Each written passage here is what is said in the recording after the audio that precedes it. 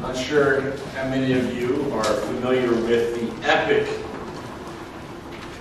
feature film that came out in 2005 by VeggieTales entitled Lord of the Beans. How many of you are familiar with Lord of the Beans? You watched it, you've seen it. A very good number of you. You can tell who had kids in that time and who didn't. There's the back. So Lord of the Beans became a favorite in our house. Danik was a year old when it came out, so Catherine was 3. So, of course, we got it right away, as we did all the other VeggieTales things, and started watching it, and I absolutely loved it. And I'm just laughing. And the kids are laughing kind of at the movie, but they think it's a little weird, but they keep watching it, and they start quoting it, and they get to know it. But obviously, at 1 and 3 years old, and even 2 and 5 and 3, 4, 5, 6, 7, 8, 9, 10 years old, I did not have them ever watch the Lord of the Rings trilogy. Mom's laughing like, you better not have. Now, we just were different that way. I had college kids when he was young. Yeah. So he watched it when he was like 3 or 4. You see, when you got older kids in here, we didn't have it. She used to say Andrew saw it like 3, 4 years old. And some kids are different than ours. I knew that if I showed my son the Lord of the Rings movie before he was about 16, he would be terrified by the ring wraiths and everything else going on. So he loved the Lord of the Rings, but he had no idea of the actual story that it was patterned after, right? So he knew the character Randolph, but he didn't know anything about Gandalf. And he knew in this animated VeggieTales thing that they had Bilbo baggy pants, without ever knowing anything about Bilbo Baggins, much less, Toto baggy pants, Frodo Baggins, and all of these things that, Ranger Iricorn, and you got the elf Legolam, and the grumpy dwarf, played by Paul Gray, without any idea that these were playing off of and patterned after this other great epic tale by J.R.R. Tolkien, and then the movies by Peter Jackson. And I loved that the creators of VeggieTales even had the umbrella boy in there. Oh, I've got the new umbrella. You're like, oh, that's so strange. You even know what that is? Well, because in the books, there's Tom Bombadil, right? And he's out there in the forest, and he's got this booming voice, and he's able to speak against the Barrow-wights, and you're like, what are those? None of that made the Peter Jackson films. None of that was in the trilogy. But if you've read those stories, you go, oh, that's Tom Bombadil, and they've got him as umbrella boy. That's phenomenal. And yet, my kids wouldn't have the foggiest clue about any of that.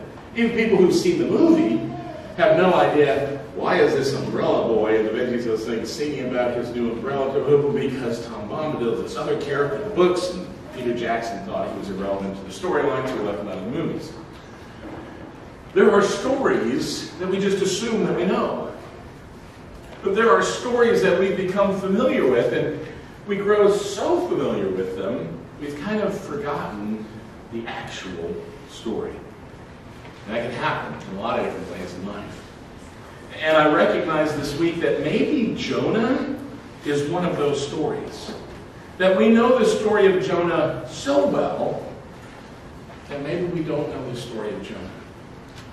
And so one of the things I wanted to do this morning is for us to read through the story of Jonah. That's right, the whole book.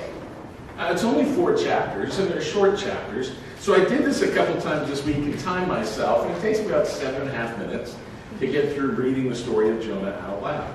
And I thought, well, it might be worthwhile first and foremost because it is the Word of God, and it's the thing that has inspired power, and anything else I say is just simply uninspired commentary. So it's good for us to give attention to the public reading of Scripture, but also for us to read the story as a whole, and for us to be reminded of the things that go on in the story of Jonah. A story we might all say, oh, I know it so well. But let's read it again this morning. So I'm going to start in Jonah 1:1, and we're going to read through the story of Jonah.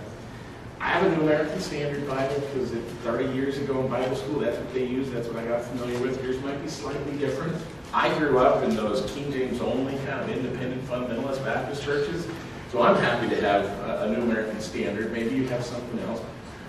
So don't worry if the words are a little bit different here and there, but we're just going to read through the story that we all know so well and be reminded of what God revealed to us in the story of Jonah.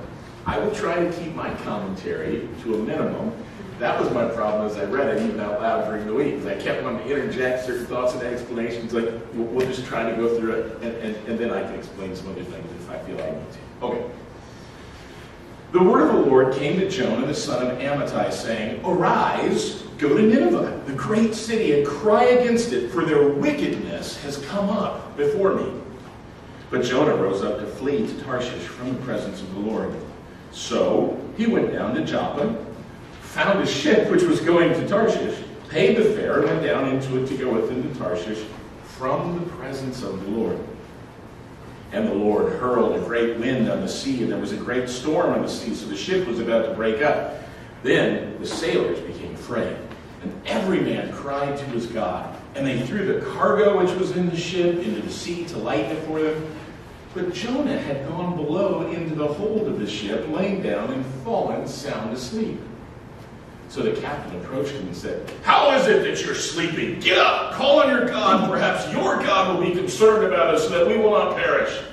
And each man said to his mate, "Come, let us cast lots, we may learn on whose account this calamity has struck us." So they cast lots, and the lot fell on Jonah. Then they said to him, "Tell us now, on whose account has this calamity struck us? What's your occupation? Where do you come from? What's your country? From what people are you?" And he said to them, "I'm a Hebrew, and I fear the Lord God of heaven, who made the sea and the dry land." Then the men became extremely frightened, and they said to him, "How could you do this?" For the men knew he was fleeing from the presence of the Lord because he told them. So they said to him, "What should we do that the sea may become calm for us?" For the sea was becoming increasingly stormy. And he said to them, "Pick me up and throw me into the sea. Then the sea will become calm for you. For I know on account of me this great storm has come upon you." However, the men rowed desperately to return to the land, but they could not, for the sea was becoming even stronger against them. Then they called on the Lord and said, "We earnestly pray, O Lord, do not let us perish on account of this man's life. Do not put innocent blood on us, for thou, O Lord, hast done as thou hast pleased." So they picked up Jonah and threw him into the sea, and the sea stopped its raging. Then the men feared the Lord greatly and offered a sacrifice to the Lord and made vows. And the Lord appointed a great fish to swallow Jonah. And Jonah was in the stomach of the fish 3 days and 3 nights. And then Jonah prayed to the Lord his God from the stomach of the fish.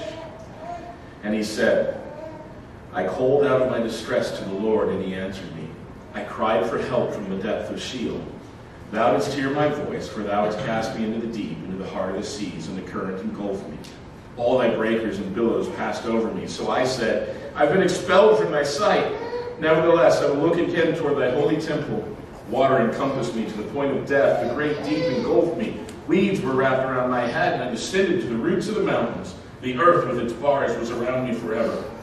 But thou hast brought me up, my life from the pit, O Lord my God. While I was fainting away, I remembered the Lord, and my prayer came to thee into thy holy temple. Those who regard vain idols forsake their faithfulness, but I will sacrifice to you with a voice of thanksgiving. That which I have vowed, I will pay. Salvation is from the Lord." Then the Lord commanded the fish, and it vomited Jonah up onto the dry land. Now the word of the Lord came to Jonah the second time, saying, "Arise, go to Nineveh, the great city, and proclaim to it the proclamation which I'm going to tell you." So Jonah arose and went to Nineveh according to the word of the Lord. Now Nineveh was an exceedingly great city, a 3 days' walk. Then Jonah began to go through the city 1 day's walk, and he cried out and said, "Yet 40 days, and Nineveh will be overthrown."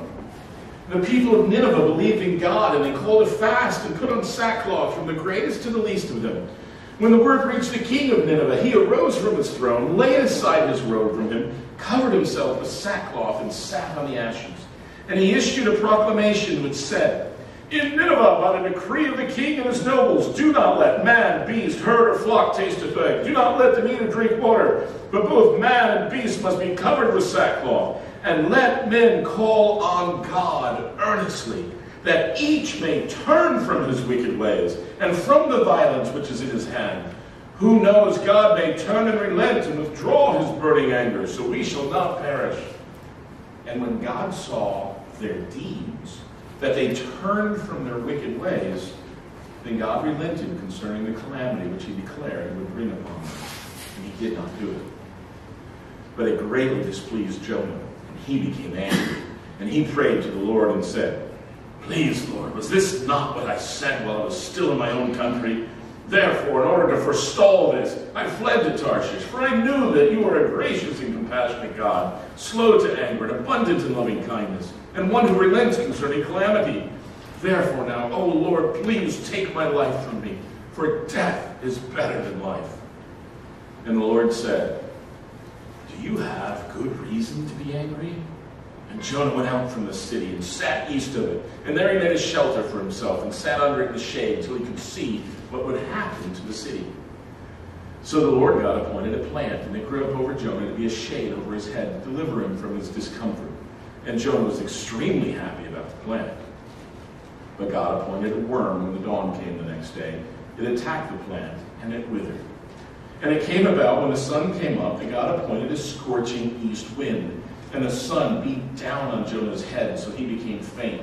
And he begged with all of his soul to die, saying, Death is better to me than life. And God said to Jonah, Do you have a good reason to be angry about a plant? And Jonah said, I have good reason to be angry, even to death. And the Lord said, You had compassion on a plant for which you did not work, which you did not cause to grow, which came up overnight and perished overnight. Should I not have compassion on Nineveh, the great city, in which there are more than 120,000 persons who don't know the difference between their right and left hand, as well as many animals? It's one of the most amazing stories in the Bible. It's the only of the minor prophets that just reads as a story. It just reads as narrative. In fact, it's the only of any of the prophets that just simply reads as narrative. We don't have long recordings of oracles and speeches. We don't have visions and interpretations. We just have the story of Jonah. As we look at it today, one of the things that I've come back to this story has been something that's been gnawing at me. It's like, what is it that, not that we've missed or that we've never seen before, but God, what is it that you want us to hear from the story of Jonah now? What is it that we need to know, that we need to hear from the story of Jonah? And one of the things that I've come to and looked at, and as I think of life in the church, and most of you have experienced a lifetime in churches, who are the kind of servants that God uses? Who are the people that God uses? In this story, we have Jonah as the central character. I think, why would God use somebody like Jonah? What is it that we would say Jonah is like? And so as we look at who are the kind of people that God uses, here's what I've seen are kind of the possibilities. And Jonah has shown us. There's 4 different kinds of servants you can have. 4 different kinds of ministers. 4 different kinds of prophets and teachers that we see throughout Scripture. And one in the upper left, and you kind of see where the truth combines with character. And so on the left, we've got character from good to bad. At the top, we've got truth, and its opposite would not just be error, but lies. So the kind of minister that we could have, the one that we want to have, the one that we see in a Daniel, the one we see in Isaiah, and some others, is a servant who knows the truth and has good character. One who's obedient to God, one who's dedicated to God. Even in their confusion, like Habakkuk, even in their wondering, they still stand before God and say, I will humble myself, and I will live by faith in God, even though I don't understand. I will proclaim this truth, even though I don't like it. But we've also got servants in Scripture, and you're in the lower left, a servant who knows the truth, but has poor character. And we're going to see in just a moment, that's where Jonah's going to fall. He's a prophet of God. He is used by God. He's directed by God. But he does not demonstrate the character of God. We've got a lot of other prophets in the Old Testament. on this side. Some who are servants who know the truth, servants who do not know the truth, but they have good character. They're upstanding people. And they good character in the sense of what our world would call good character. They're good, they're kind, they're moral. The old priest Eli might be one that we put here. He seemed like a good man. He mostly cared for people, but the truth just wasn't in him. And the way he raised his sons, the way they were just perverting God's truth there at the temple. And so he dies. And his children die as punishment for him because he didn't know the truth, even though he seemed like a good man. And then, even the scriptures are full of people in this fourth category. Servants, prophets, priests who do not know the truth, and they have bad character. God's going to talk to some of these and some of the other minor prophets. We're going to see Malachi talk to the priests, and God will say to the priest, shut the gates of the temple. None of you knows me. None of you is declaring the truth. None of you is and you're doing evil. You're doing horrible things. And they'll say, what are we doing that's wrong? They can't even see it. They don't even recognize. They have bad character and they've departed from the truth. The New Testament is full of some of these pictures. The New Testament talks about false teachers and those who come in even to the church. And Paul will talk at length in Titus, 1 and 2 Timothy, and several other books about those who may come into the church and they're devious, they're deceptive. They desire to draw people away, or they're filled with a desire for the love of money, and they don't know the truth. Oh my goodness, John, the disciple whom Jesus loved, 1 John, 2 John, 3 John, those small books are all about discerning truth from lies in the church. And he reminds and points out and names names of those who are liars and they're of corrupt character, even though they've taken leadership in a New Testament church. Even though they're establishing ministries in a New Testament church. They're full of lies and they're of bad character. What about people who are full of lies but have good character? I've lived in Independence, Missouri for the last 20 plus years. It's the headquarters of the reorganized Latter-day Saints. There's an entire denomination, I would call it a cult, that's full of lies. That does not know Jesus as the eternal God, the Son of God, who cannot lead you to salvation because they don't declare the truth about God, Jesus, and the Holy Spirit. There are cults all over our world with some of the nicest people. You like to have them as your neighbors. They maintain their lawns and their houses, and they're these big families, and they're helpful, and they're kind, and generous, and caring, and gracious, and they've got great character. But they do not know the truth.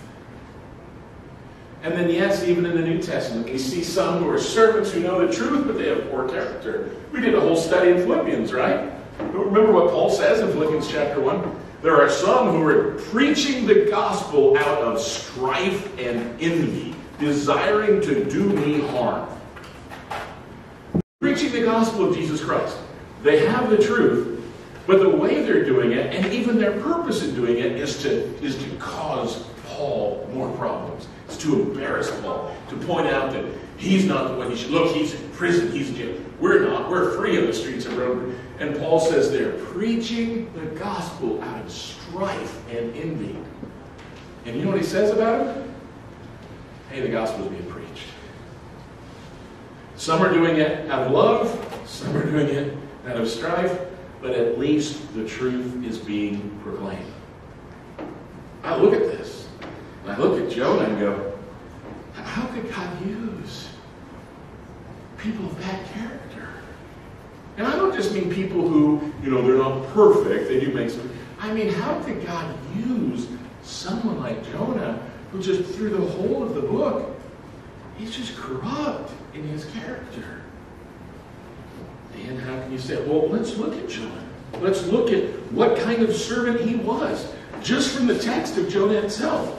So we go back to chapter 1, verse 3. It doesn't take us long to establish what he's like. The word of the Lord comes to him, says, go to Nineveh in verse 3, but he rises up to flee from the presence of the Lord. He's trying to run away from God. And then when he does, he goes on a ship, which pretty quickly seems to come into storms and a rough sea that gets worse and worse. And 3 times, did you notice? But they kept getting worse. And everything they tried to do, and they kept getting worse. And it's this epic story, this great picture. And what's going on? They're grabbing the rest of the crew, verses 4 and 5, they're grabbing everything from the cargo hold to lighten the ship. And what else is in the cargo hold? Jonah. Sleeping. Side note, wrestling with God is really tiring. Fighting against God can be really, really tiring. Been there, done that. Don't want to go through it again. Probably will in my obstinance. Wrestling against God, fighting God, can wear you out. So the one thing they should grab from the cargo hold and throw it over, they haven't done yet. But then look, the captain comes in verse 6 and says, how is it that you're just laying here? Look what the rest of us are doing. And you don't care. He doesn't care about everybody else on board the ship. And then, once he's awake and once he's active, come let us cast lots to find out who's responsible. Can you picture it? Jonah's just there like, cast lots. Maybe it'll fall on somebody else, because surely some of these guys are more wicked than I am. I mean, just look at it. I've heard some of the stories. I've just been on the ship a little while, and I've heard what doing. He's letting them cast lots, hoping that it'll fall on somebody else, hoping that he won't be pointed out.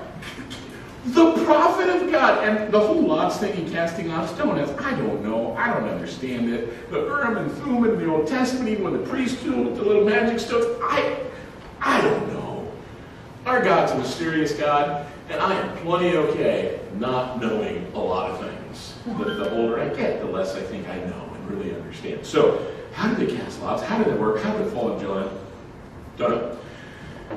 But he's standing there watching it happen, hoping it's not. He's not taking responsibility. He's not fessing up. He knows that it's him. He knows that he is directly responsible. He's endangering everybody else on the ship. But he doesn't care. And he doesn't admit it until he's cornered. So then when they finally do come to him and say, who are you? What's your occupation? What's going on? From what people are you? Look at verse 10.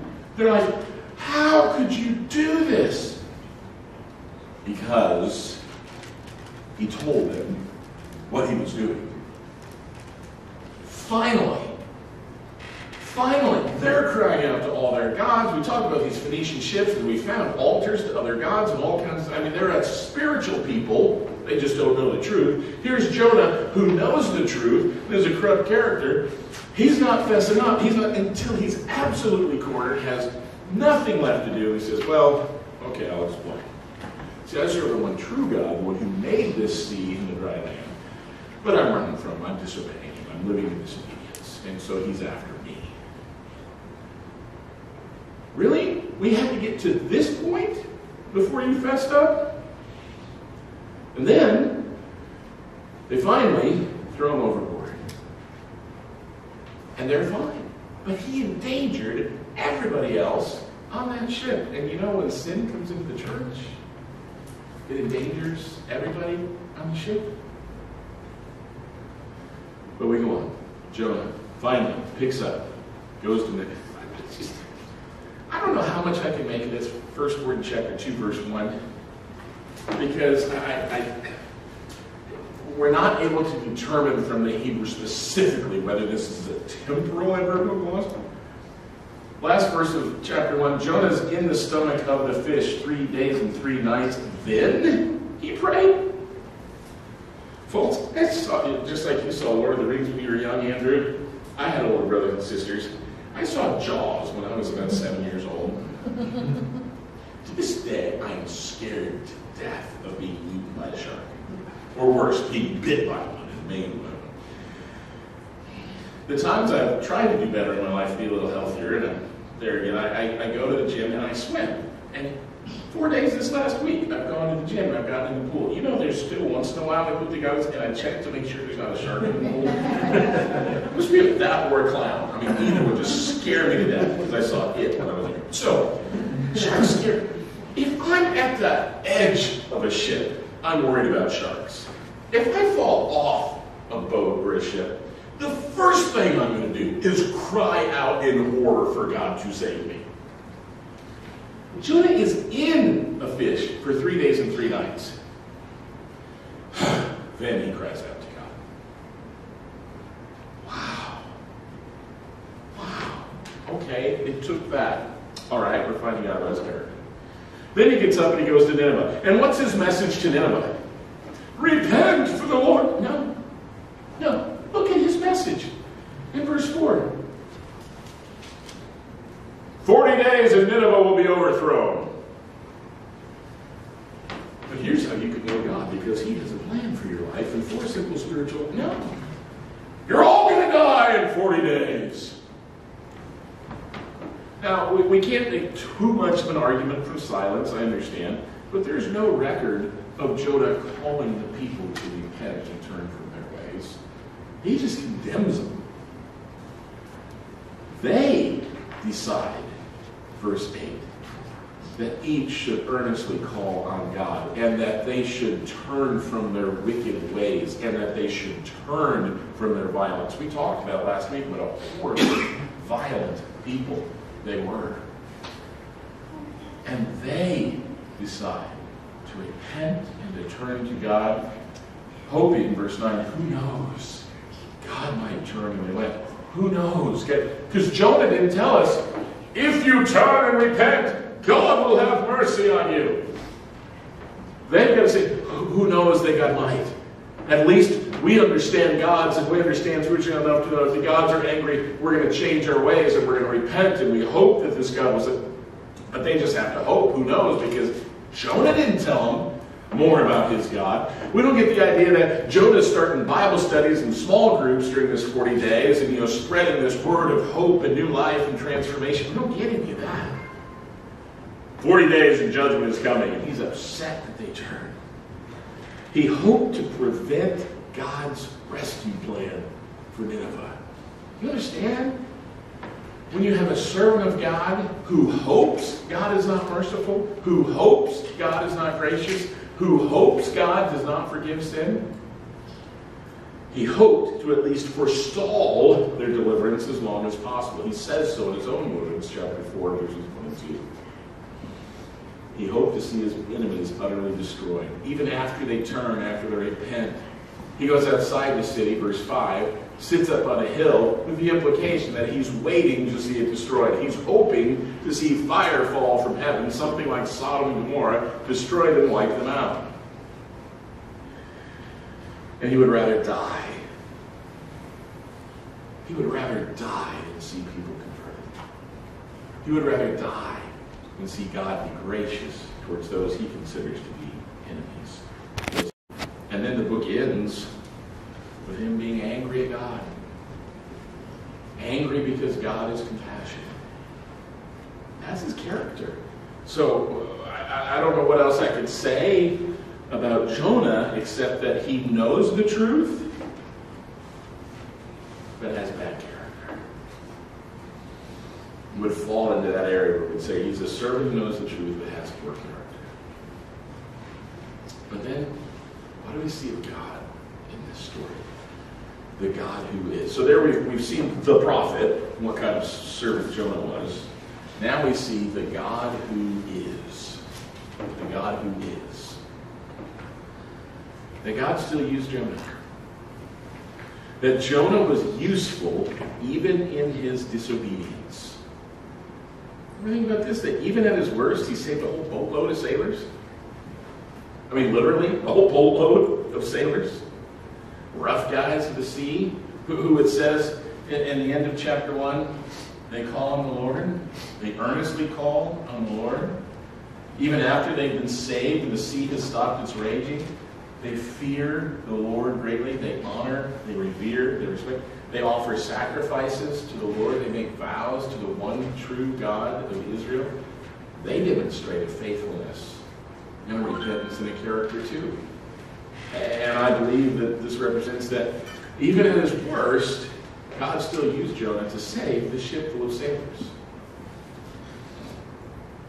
And in Jonah's begrudging, minimal obedience, doing, it seems like the most minimal he could to go to Nineveh to say just these few words, condemnation, and yet God uses him to save an entire empire.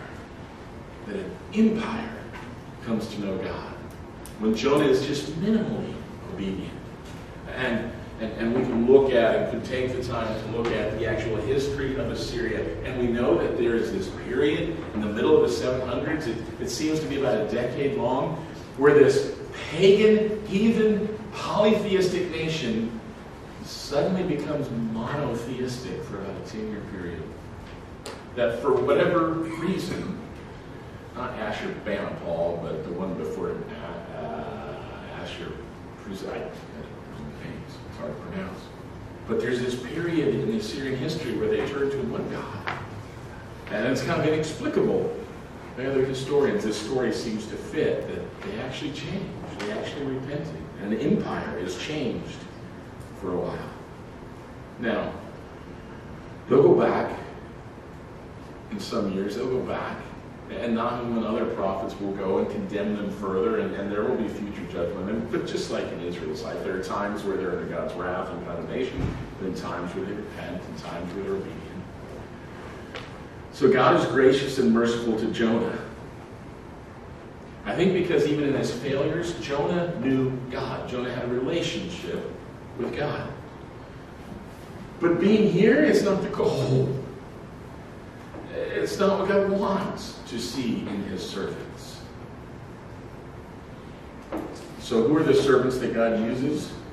Well, it seems like through the Jonah example, God can use anyone who knows the truth, anyone who knows him, anyone who's in relationship with him, who knows the truth of the one God who is, that God can use them. Those who don't know truth, those who only know error, it doesn't matter how good they are. It doesn't matter how nice they are. If they don't know the one true God and they can't proclaim his message of truth, they're not usable. They're not worth listening to. But it amazes me that on this side, God even uses ministers of poor character. Have you been under the ministry of someone like that? Is there a time in your past when you were a church like that? And maybe it was the pastor, maybe it was a group of deacons, maybe it was just a group of leaders in the church. It turned out they had really bad character and they hurt people. Man, we're facing challenges in the church today of ministers who aren't faithful. Ministers who we find out don't have good character. And sometimes we go, what does that mean about the ministry? I mean, on the national scale, we have someone like Ravi Zacharias who had what seemed like this most amazing, incredible ministry for decades. A man full of truth and wisdom. But we find out near the end and then after he passes that he had corrupt character. Sexually immoral. Not just accusations, but now the family and the ministry admitting that they didn't have proper safeguards. This man abused people. He abused his power. He abused his money, his position. And he had poor character. And I got students I know at the seminary who said, man, I love this. This guy brought me to the Lord. It was his books, his teaching that set my mind on seminary. He changed me. And now I find out that he was just a fraud. And it's like, well, we just found out actually that he had poor character. He knew the truth. And the ministry that he did, God still used him. It wasn't what God desired. It wasn't the way God wanted ministers to be. I mean, when Paul talks in Philippians 1 about God still uses those who preach the gospel out of strife and envy and jealousy. I've known pastors who their goal is to climb that ladder denominationally, and man, they'll use any church to get there. They see churches and people as stepping stones. They see relationships as something to be used and manipulated and to advance and to get to that next level. It's the politics and denominations of churches. It's just disgusting. You've seen it? maybe been affected by it. It's not what God desires. But God is gracious enough to them to even use them. Well, what do we do with that? Well, what should be the goal for us? What should we desire? There are several in this room who are in occupational ministry. There are several whose lives are about ministering and evangelizing and caring for others. What is the goal here? It's to be people of truth, but also good character. That's the plan. That's what God desires for us. That's how He wants us to be as ministers. Truth and good character. To be holy. To be set apart for the service of God. As we look at that, we go, how? How do we be holy? If the goal is holiness, and holiness should be the goal for those of us who know the truth, for all of us. If your ministry is to the little ones in the nursery downstairs, this is the goal, holiness. If your ministry is to kids in Sunday school, or the youth here on Sunday night, or you're in charge of a greater ministry somewhere, the goal is holiness. Be holy as I am holy, God declares. Wow. I mean, isn't there something between really bad character and perfect holiness? Well, that's the goal. That's what we aspire to. That's what God desires for us to aspire to. So how? Well, here's this thing that we'll see throughout the Scriptures. The technical way I talk about it down the street is the indicative precedes the imperative. The indicative precedes imperative. The imperative is what He tells you to do. The indicative is what you are. So here's what we see throughout the New Testament. Be who you are. Be who you are. Not the way our culture says it out there. Oh, just be whoever you are. Just be whatever you feel. Be whatever. No. You need to understand who you are. And who are you? Who has God made you? This is just a small sampling of the things that we could look at. First one, 1 Peter 2, 9 and 10. I sent the wrong verse in my notes. And in the notes and in what's in the bulletin said 2 Peter 2, 9 and 10. And if you got one from the table before I corrected it, please correct it now. Because 2 Peter 2, 9 and 10 is not the verse we want to read right now. 1 Peter 2, 9 and 10 is what we're looking for. I took a pen and corrected many of them that were out there. So what does God say to us in 1 Peter 2, 9 and 10? You are a chosen race. You, if you know Jesus Christ as your Lord and Savior, if the Holy Spirit indwells and inhabits you, you are a royal priesthood. You are a holy nation. You are a people for God's own possession, so that you may proclaim the excellencies of Him who's called you out of darkness and into His marvelous light. Past tense, He has done that. For you once were not a people, but now you are the people of God. You had not received mercy, but now you've received mercy. So this is not just for the Jewish people any longer. Peter's declaring now that all of us who are in Christ, even those who were formerly far away, us Gentiles, those of us who did not know the mercy of God, who did not know the oracles of God and the things of God, now through Christ we have been brought near, in fact brought into the family. You are holy. You are chosen. You are a priesthood. You are the people of God's own possession. And what God is calling you to is not to become that, but to simply say, now be who you are. This is who He's already made you to be. This is what He's already done in you. Revelation 1, 5, and 6. We're not going to turn to that right now, but I've given you many of these to read during the week. You have been made kingdom priests. A kingdom of people who are priests, who have intercession before God. You already are that. This is not something you have to aspire to be, or to become somehow, to get some level of Christianity. This is who you are. This is who He's made you. On that day that you were saved, set apart, sanctified, sealed, regenerated, indwelt, baptized in the Holy Spirit. 1 Corinthians 3:16 reminds us you're a temple of the Holy Spirit. Look at 1 Corinthians 6, 19 and 20. We don't have time to look at all of these, but we're doing a lot more than we can do just in this time, so you can look during the week. 1 Corinthians 6, 19 and 20. Do you not know your body is a temple of the Holy Spirit, who is in you, whom you have from God. You're not your own anymore. You've been bought with a price. Therefore, be who you are. Therefore, glorify God in your body. Be who He has already made you to be. Live out and experience what you already are positionally. Be who you are. We're not trying to become these things. It's not incumbent on us to hope to achieve these things. God calls us to be who we already are, who He's made us. Ephesians 1, 3, and 4 says, He has chosen you already to be holy and blameless. He's already done it. Colossians 1:22, you've been reconciled. The relationship has already been restored so that you can be holy. Colossians 2, 9 and 10. Look at that one. If you're already in 1 Corinthians, go to the right a little bit. Colossians 2, 9 and 10. One of these things that we read verse 9, and verse 9 is one of these critical, amazing things in our Christology about who Jesus actually is. Colossians 2, 9. In Him, that is Jesus, in Him all the fullness of deity dwells in bodily form. What's an amazing verse of truth, of who Jesus is.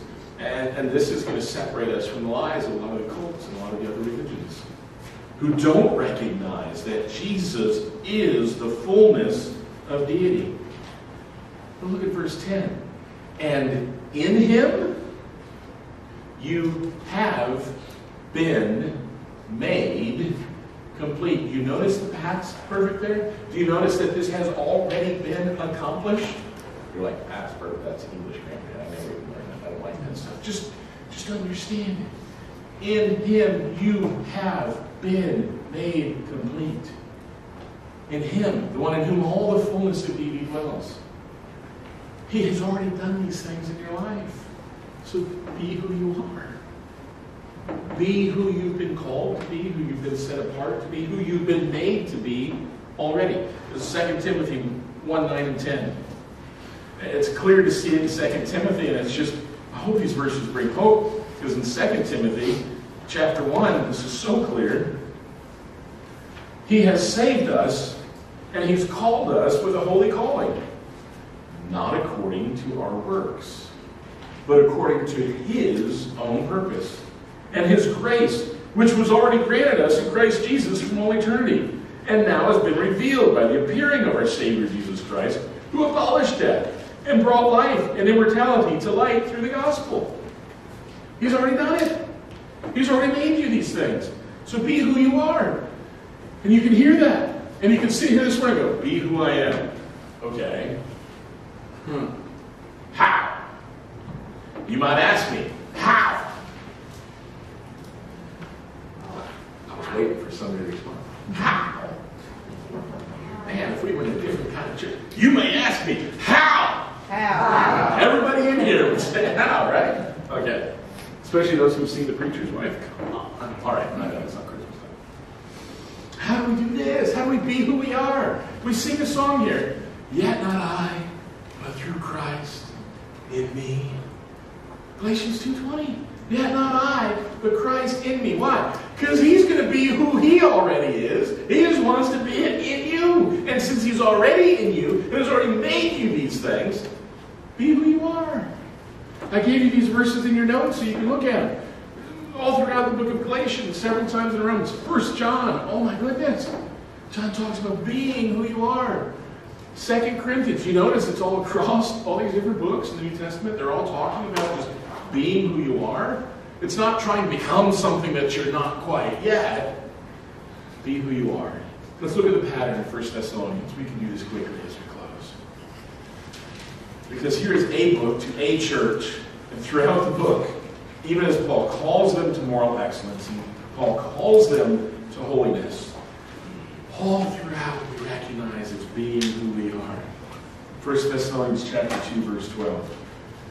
Walk in a manner worthy of the God who calls you into His own kingdom and glory. It's God who calls you to walk worthily. It's God who calls you to holiness. Chapter 3, verses 12 and 13.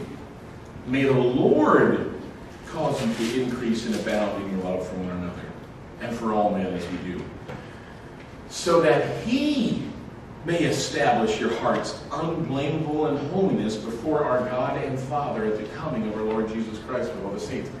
He is going to do this in you and through you. Chapter 4, verse 1. Finally, brothers, we request and exhort you in the Lord, as you received instruction how you ought to walk and please God, just as you actually do walk. But continue to excel. Continue being who you are. What? God has instructed you in this.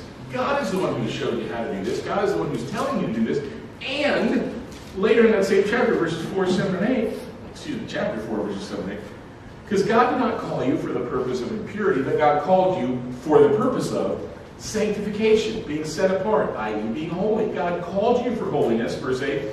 Consequently, if you reject this, you're not rejecting man, it's not my rejection, but the God who gives his Holy Spirit to you. His Holy Spirit is the one who's making you holy. He calls you to holiness, he's made you holy, and he's making you holy. He's the one who's doing all of this. Paul reminds me at the end of the book, just chapter 5, right at the end, 23 and 24. May the God of peace himself sanctify you entirely.